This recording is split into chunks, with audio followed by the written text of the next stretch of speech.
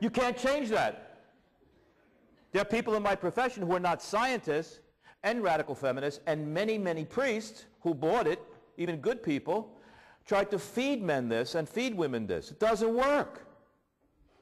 Now we know why it doesn't work. It doesn't work not because society has to change it. It doesn't work because when you go in the brain, there's nothing there. We don't have the corpus callosum.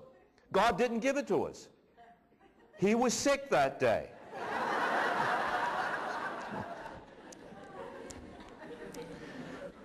And it's not a defect in the male brain.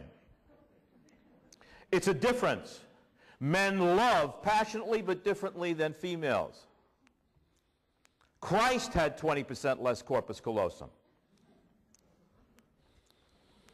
We love differently but equally as powerfully, but different. And so, what does that mean? There's another thing.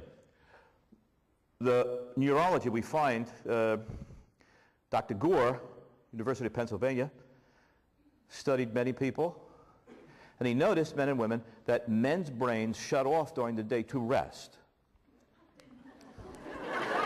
That's a nice way of saying something else, okay? Are you listening, John? He's resting. Okay. Well, he's a guy, you know. I guess a female researcher would say something else. The brain of a woman is active neurologically 24 hours a day, even when she's sleeping. This is a nightmare for many guys.